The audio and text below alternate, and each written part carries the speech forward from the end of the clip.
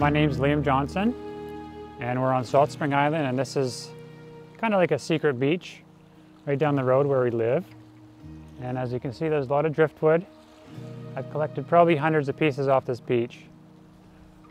And my background is woodworking, and I've been specializing in making cribbage boards from found and reused materials, mainly off of the beach.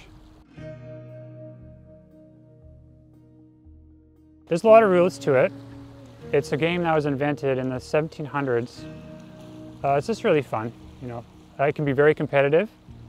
Some people play it very seriously, where you can steal points from the other person. I personally don't like doing like that. I like to be more laid back. I like to give people points, give them a chance to, you know, collect themselves. For me, it's all about the hunt. Coming to the beach, looking for wood, looking for specific sizes. The conditions are really important too. Can't be too rotten or anything.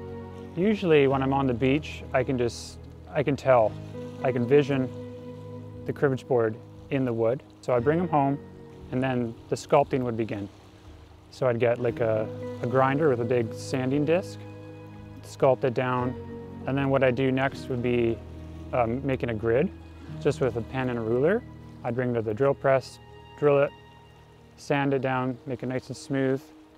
Then I get the wood burner, and I just make engravings in the board.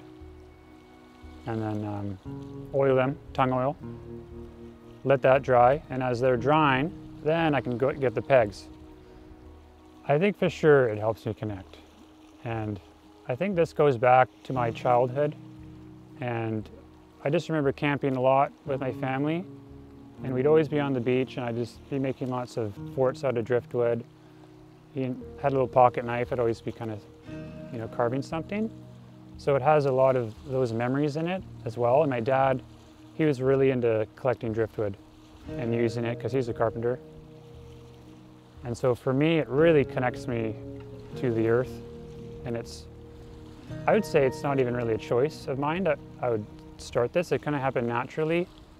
I guess deep down, I wanted to be able to use driftwood as a means to live. So what once was washed ashore and would just decompose, you know, you turn it into a nice functional board game, and that it becomes alive.